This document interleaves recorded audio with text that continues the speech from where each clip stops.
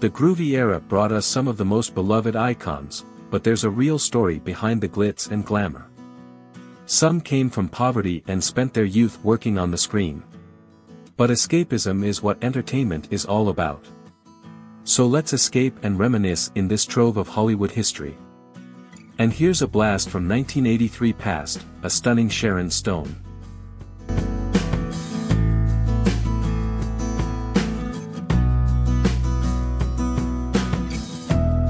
In the retro photo, we see Bill Bixby in Lou Ferrigno as David Banner and his alter ego, Hulk, from the Incredible Hulk television series. Ferrigno's background as a fitness trainer and bodybuilder made him perfect for the role.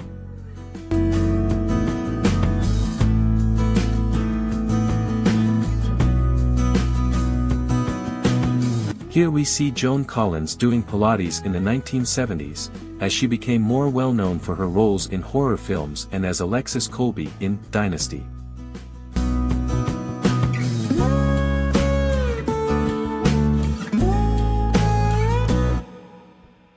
Claudia Cardinale gained fame in Europe and the US with her talent and beauty, appearing in acclaimed films and Hollywood movies before returning to European cinema.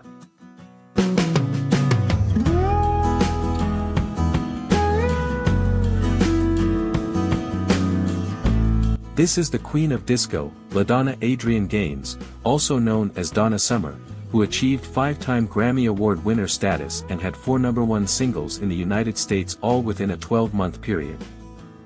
She was the first artist to have 3 consecutive double albums reach #1 on the United States Billboard 200 chart.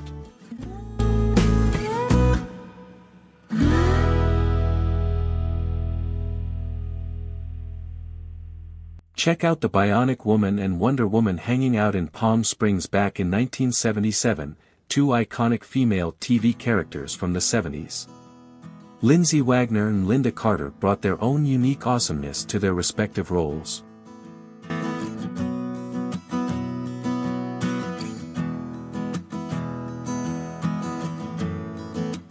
This is Catherine Ross in the role of Elaine, the daughter of Mrs. Robinson in The Graduate back in 1967. Benjamin Braddock, played by Dustin Hoffman, falls for Mrs. Robinson's daughter, Elaine Ross.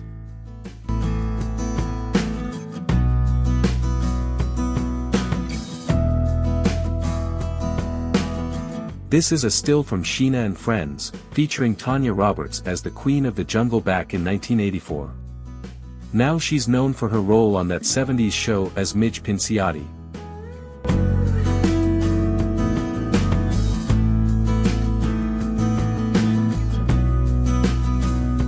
Dan Rowan and Dick Martin hosted Rowan and Martin's Laugh-In, a television sketch comedy that ran for 140 episodes from 1968 to 1973, characterized by rapid-fire gags and politically charged sketches.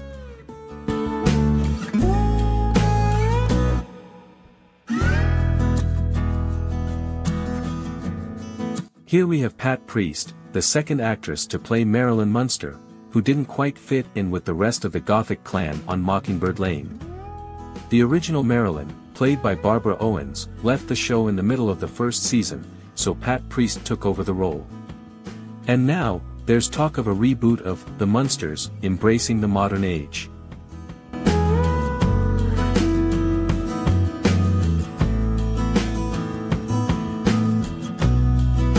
Yvonne Craig, known for her role as Batgirl, had a sporadic acting career after Batman and later became a real estate broker. She passed away in 2015 due to metastatic breast cancer.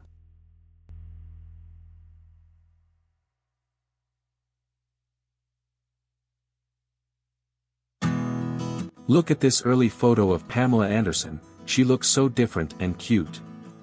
She later became a sex icon and appeared in Playboy magazine multiple times. She also landed roles on popular television shows.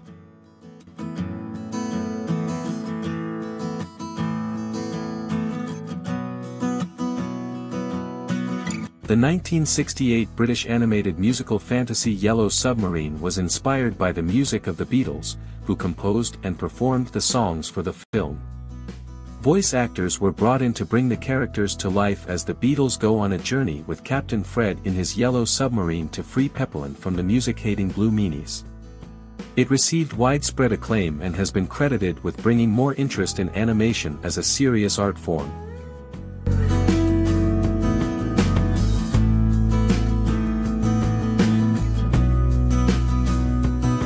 In 1976, actress Lisa Hartman starred as Tabitha in a spin-off of Bewitched, portraying a young woman working as a television production assistant in Los Angeles, alongside co-star David Ankrum as Tabitha's brother, Adam. Several Bewitched characters appeared as guests on Tabitha, but unfortunately, the show was cancelled after one season.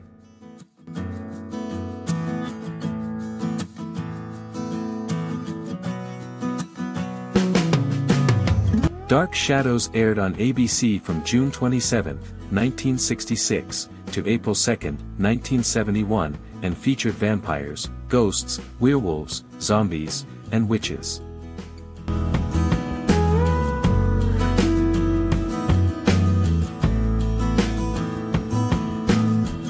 Stallone achieved global recognition after writing and starring in the first Rocky movie, leading to the success of subsequent films and the launch of the Rambo franchise.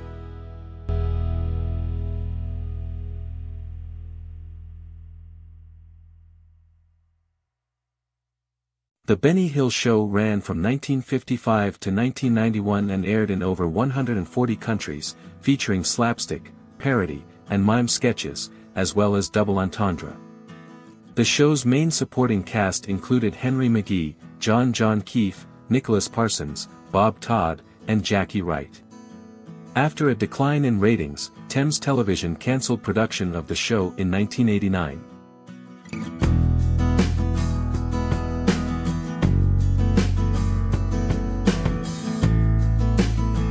In this photo, we see Paul Le Mat, Cindy Williams, and Ron Howard in a scene from the 1973 film American Graffiti, which received widespread critical acclaim and was nominated for an Academy Award.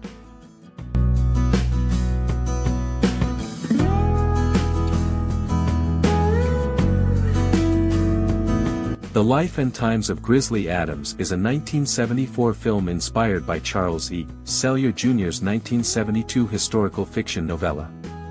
The popularity of the film led to an NBC television series of the same name.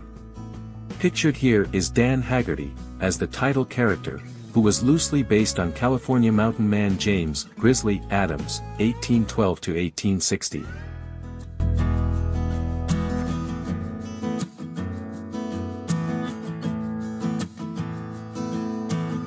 Dolly and the Mandrell Sisters on their variety show, featuring country music and comedy sketches.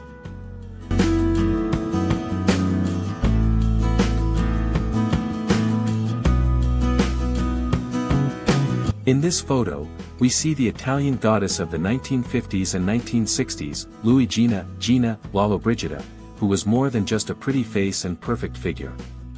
She was also a talented photojournalist and sculptor, making her one of the highest-profile European actresses of the era.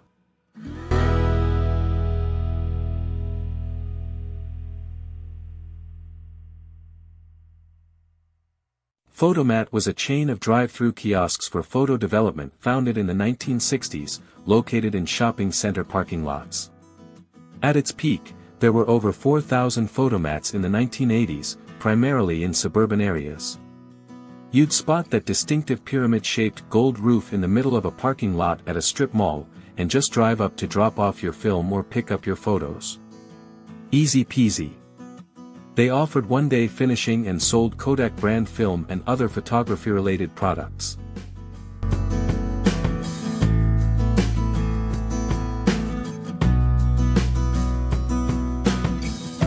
Creedence Clearwater Revival, often referred to as Creedence or simply CCR, consisted of frontman John Fogerty, his brother rhythm guitarist Tom Fogerty, bassist Stu Cook, and drummer Doug Clifford. Their style was primarily rock. Their sound encompassed an interesting mix of the swamp and blues rock genres. The very peak of their success would have to be between 1969 and 1970. The band performed at 1969's famed Woodstock Festival and released numerous hit songs. After 4 years of consistent chart-topping success, the group disbanded acrimoniously in late 1972.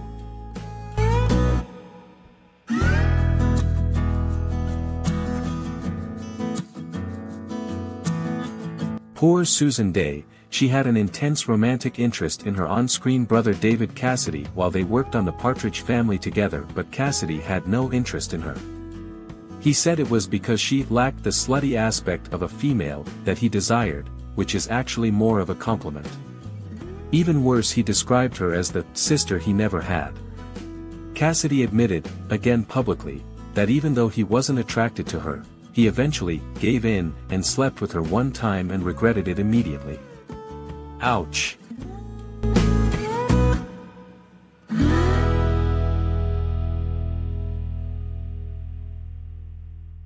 The band formed in 1969 but didn't start playing under the name Alabama until 1977.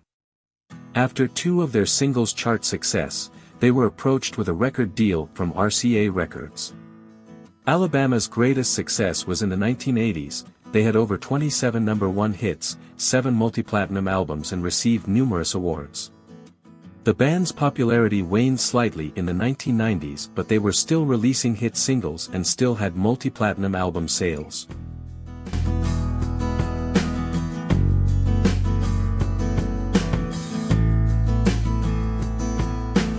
In this photo, we see Elvis Presley with his father, Vernon, at home in Memphis on July 4, 1956. Elvis was actually born as a twin, but sadly his identical twin, Jesse Garon, was stillborn.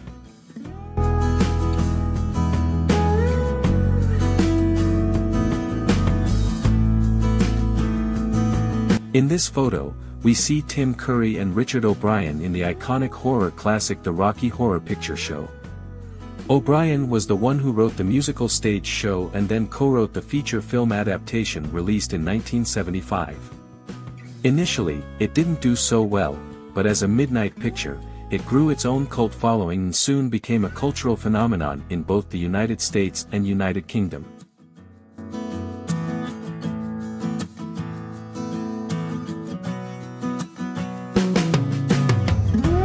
The young Frank Zappa, 22 years old, played the bicycle on The Steve Allen Show in 1963, which was the start of his successful career as a musician. During the interview, he charmed the audience by playing the bicycle, and when asked, he humorously replied that he had been playing for about World War II weeks.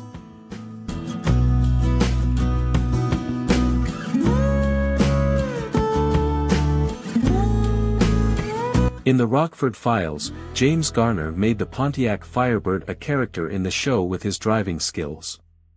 He stated, "Car chases and car action were a big part of the series, and I did most of the driving myself."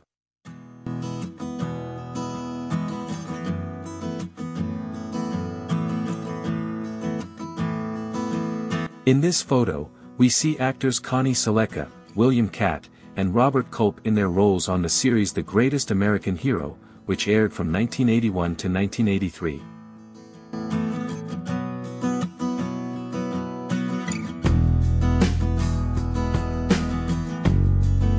Ollie McGraw gained attention after winning a Golden Globe for Most Promising Newcomer in 1969 and achieved international fame in the 1970s after her role in Love Story.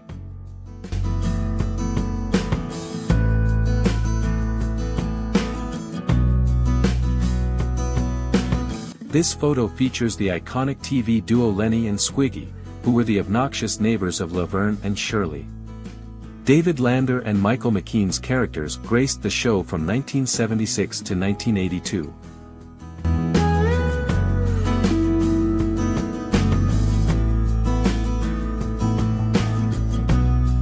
Here we have Gene Wilder and Terry Garr in the 1974 comedy horror film Young Frankenstein, directed by Mel Brooks. The film was a parody of classic horror movies and was a critical and commercial success.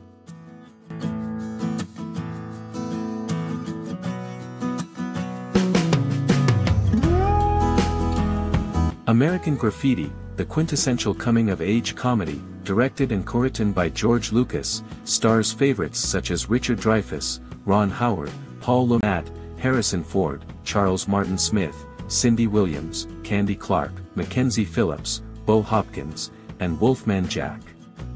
Who remembers the mysterious blonde girl in the car who mouths, "I love you," at a traffic stop? The one Dreyfuss character Kurt thought of as a goddess. That was none other than Suzanne Summers.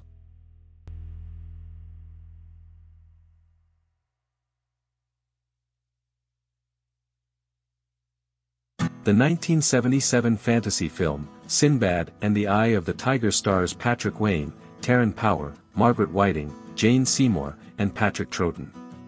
Columbia Pictures released it the same summer as the original Star Wars film, leading to unfavorable comparisons. Despite its flaws, New York Times reviewer Lawrence Van Gelder found it enjoyable.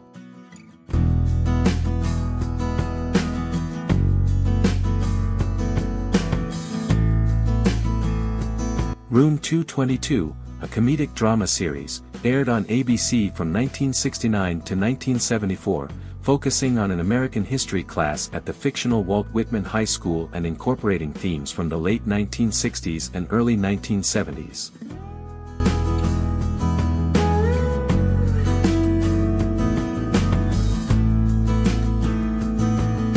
Patty Hansen has been a constant source of inspiration for Keith Richards since they first met at Studio 54.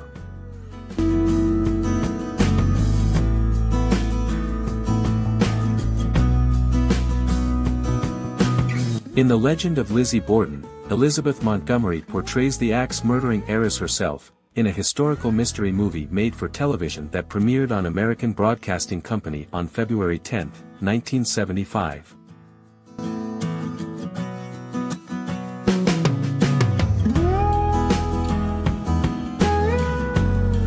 Lynn Renee Anderson was a country music legend with numerous chart-topping hits and several prestigious awards, including a Grammy and the first female country artist to win an American Music Award.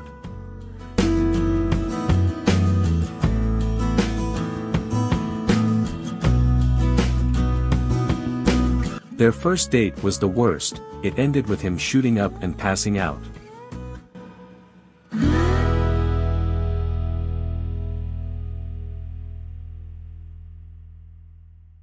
Once their wives kick them out, Felix and Oscar have to adjust to living together in a Park Avenue bachelor pad, leading to some hilarious situations.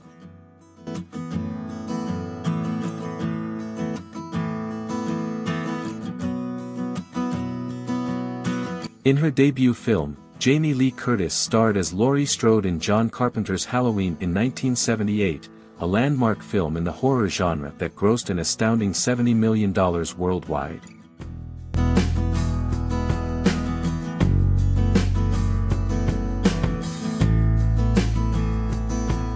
The Ghost and Mrs. Muir was a television series and a film based on the 1945 novel by R. Dick. Hope Lang stars as Carolyn Muir, a young widowed writer who rents the charming house, Gull Cottage, which is haunted by the ghost of the former owner, played by Edward Mulhare. Charles Nelson Riley plays Claymore Gregg, who knows the cottage is haunted and rents it to Mrs. Muir without telling.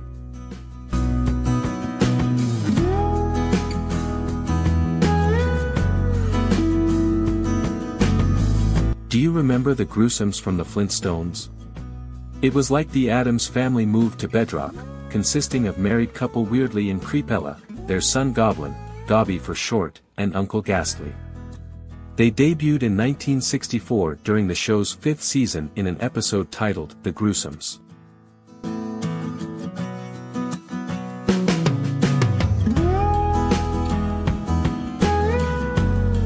Here we see a young James Garner as the charming gambler Brett Maverick of the Western television series Maverick.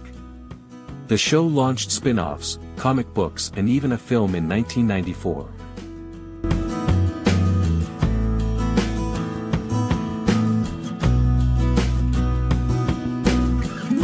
Davy Jones, a member of the band The Monkees, was asked to sing at a school's junior prom by Marcia Brady in 1971, but she encountered difficulties in reaching him.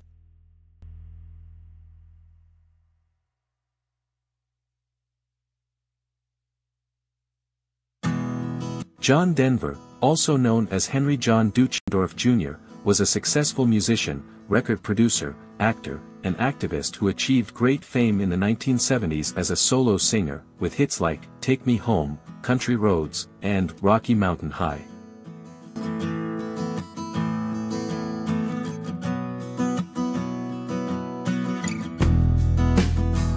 Here we have a photo of Mongo riding into town on an ox in the 1974 film Blazing Saddles.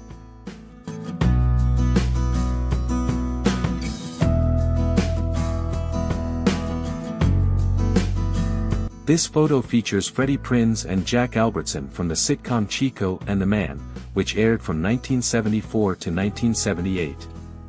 The show was the first United States television series set in a Mexican-American neighborhood. Tragically, Prinze suffered from major depression and ultimately took his own life in 1977.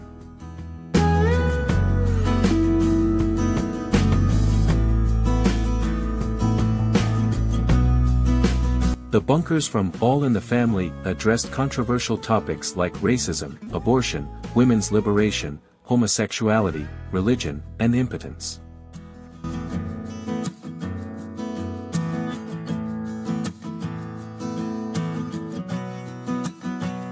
The Bee Gees, consisting of brothers Barry, Robin, and Maurice Gibb, were a popular music group in the late 60s and 70s, known for their own hits as well as writing and producing hits for other major artists.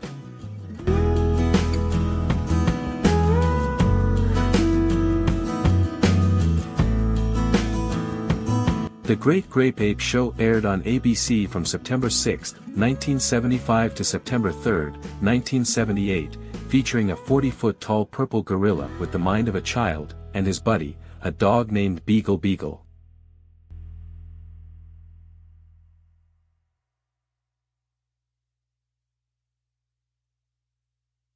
This photo depicts Sammy Davis Jr. in the ring with Muhammad Ali during a benefit fight and show at the Olympic Auditorium in Los Angeles on May 8, 1978.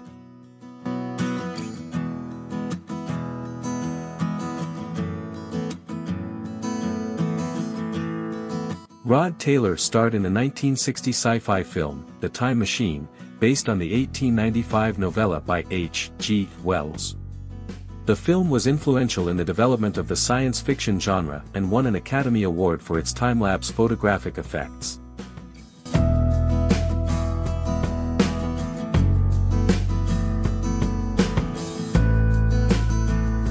The show featured Rock Hudson and Susan St. James in the title roles, as San Francisco Police Commissioner Stuart McMillan and his amateur detective wife Sally, often solving baffling robberies and murders.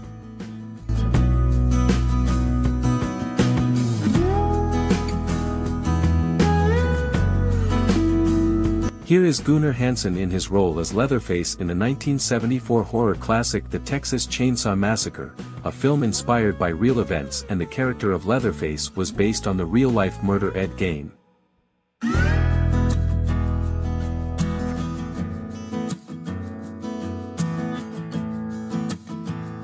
In this photo, we see actor John Schneider and actress Lydia Cornell, known for their roles in The Dukes of Hazzard and Too Close for Comfort. Schneider played Beauregard, Beau Duke, while Cornell portrayed Sarah Rush.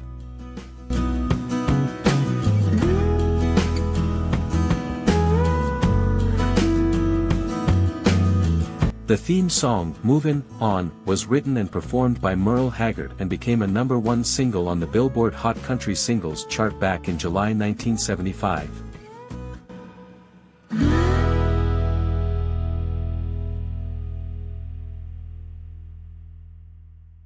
In an episode of The Flintstones, Samantha Stevens and Darren Stevens guest star and end up besting the men at every turn with Samantha's witchcraft.